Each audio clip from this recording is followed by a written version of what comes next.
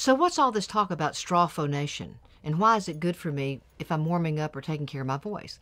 Well, here's the real truth. Straw phonation exercises are great for your voice because it releases tension in all of these little tiny muscles, the scalenes and the fascia in your neck that you're not even aware of, sometimes tightening up when you're singing or talking. So straw phonation is a really great exercise that engages the vocal cords in the correct capacity and also airflow and compression. Check this out.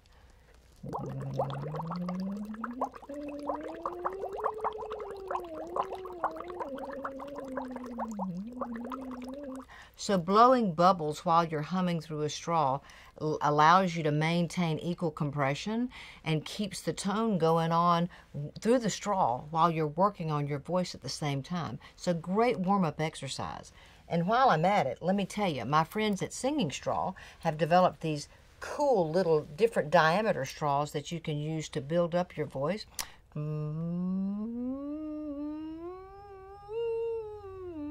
These are great to travel with and to have on hand to keep your voice in pristine condition. So don't be afraid to use a straw.